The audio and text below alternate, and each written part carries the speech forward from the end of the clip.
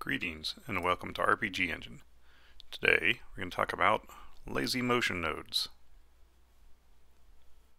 Lazy motion is a way to assign a node to control an object or an entity that otherwise you can't assign running or any movement to, such as little Skullsy here. So since he's not an entity, I can't click on him and tell him to move anywhere. However, I can bring in little lazy motion node that you can find in effects. It also shows up near the top of all if everything is enabled. You just click on it and bring it in, much like all the other nodes that look like this. It is invisible to players. If you think it is too big for its purposes, you can always shrink it down. Just keep its scale even. And then you can just stick it right in front of what you want to control. Hold down Shift Control, hover over the master object, and you can see that's the skull because everything else lights up green. And there you go. It's assigned red. It is now attached to the skull. So anywhere the node goes, skull follows. Now it has two sliders down here. One is movement and the other is rotation. And basically these both tell it how fast to try to keep up with your mouse movement.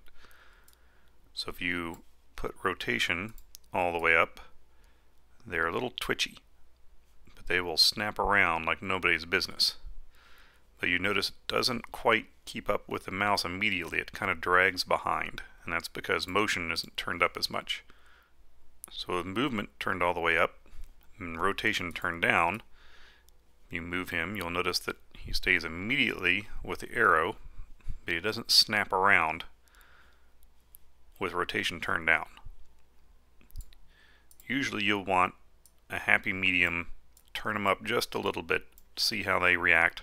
Somewhere about a third of the way on both of them is not bad. And now they will follow your mouse. It won't feel quite as janky for most things.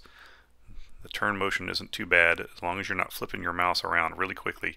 It'll do a pretty decent job of keeping up with stuff.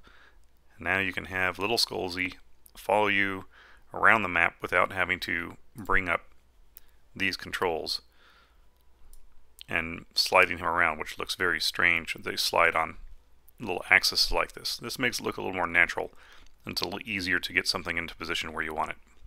And for those of you who don't know, an easy way to control something that has these nodes attached, since they're invisible in play mode, when you're in play mode, just hold down the space bar and that puts you into build mode, as long as you have space bar held.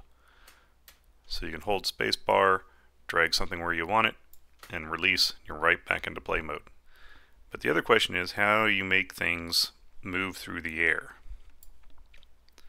And if that's the case, then there's a simple solution to that. I could have done it with Skullsy, but he doesn't have wings. So instead, we're going to do this to the robot pterodactyl.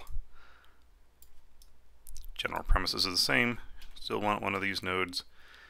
In this instance, we're going to assign control of that master node that controls all of this flying robot.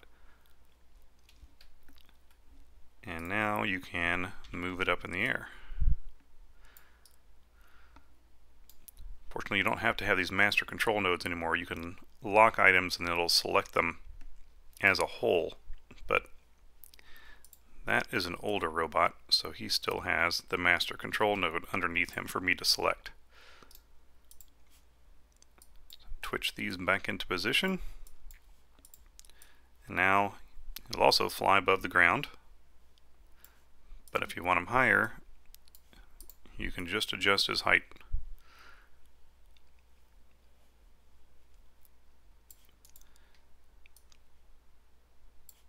And back down to skim the ground, wherever you need them. And there you have your lazy nodes. Have fun, make lots of things, share them on the workshop.